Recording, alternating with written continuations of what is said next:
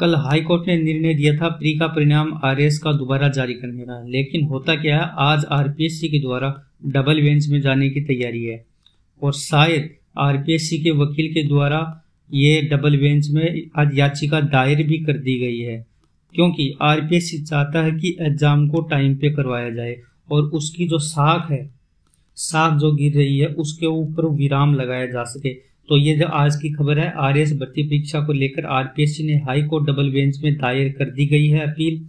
Court से आज ये अपील पर सुनवाई की गुहार लगाई है ताकि 25 और 26 फरवरी को जो मुख्य परीक्षा होनी है उसको दोबारा टाइम पे ही किया जा सके। तो ये थी खबर। शायद आरपीएससी नहीं चाहती कि एग्जाम आगे जाए और दोबारा है आरएएस का रिजल्ट है वो जारी किया जाए।